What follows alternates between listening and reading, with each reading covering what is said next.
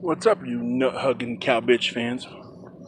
So, I make a video for my nephew, and you guys are like, oh, boring, as if every fucking word that I say on this channel is supposed to be about you. What else is there to say that wasn't said last year? I feel like I'm just repeating myself. What else is there to say that wasn't said last year and in this hate week? Huh? Is something different? Are we gonna not beat you? No, we're gonna beat you. Has something changed? Are you gonna, oh, taco, Why, you made one fucking improvement. One. You're still the same punk-ass bitch team that tries to stay in the spotlight for no reason. You haven't done shit since '96, but yet you nut-hugging bitches are still out there trying to fucking suck off every New York Giants fan for attention when we do something different than talk about you motherfuckers. You wanna know why?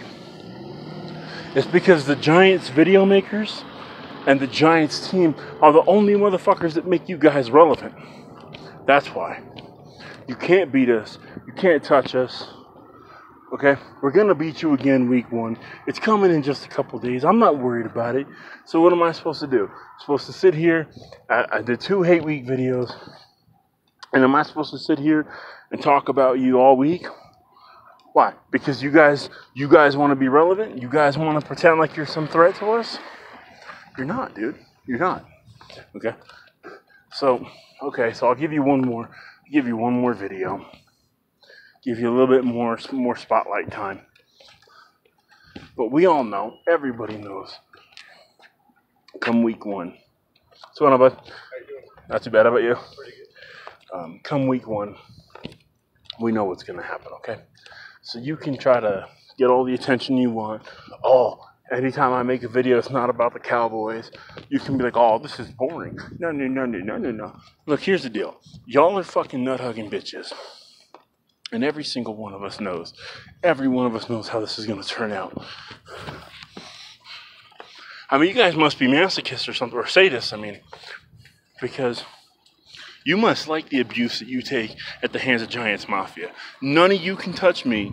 None of you can touch Rayvon. None of you can touch Bad Dog. None of you can touch Pint. None of you can touch NYG Man Joe. None of you can touch Terabell. None of you can touch Stork Prime. But you enjoy hearing us talk about your bullshit fan base and your loser-ass Dallas convict team. Okay? And y'all know it's true. Oh, Josh Brown hit his wife. Yeah, and we cut him.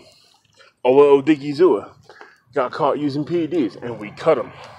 Wanna know why? Because we don't keep criminals around like you. Greg Hardy, number 1. I mean, there's been a bunch of them, dude. What about Deion Sanders and Michael Irvin? What am I doing? Am I talking about your prized possessions, your Hall of Famers? Yeah, because they're a bunch of loser fucks just like your fan base and the rest of your current team is. Okay? The only one that hasn't been to jail for some kind of assault is Dak Prescott. You want to know why? Because he was too busy getting beat the fuck up to do anything about it. He's a weak bitch just like your fucking team and just like your fan base. Alright? Now I got some things to do. I dropped this video. I know I'm going to get like 6 dislikes, which is the same 6 fucking people, which I don't care. But it is what it is. I spoke truth and y'all know it. Later.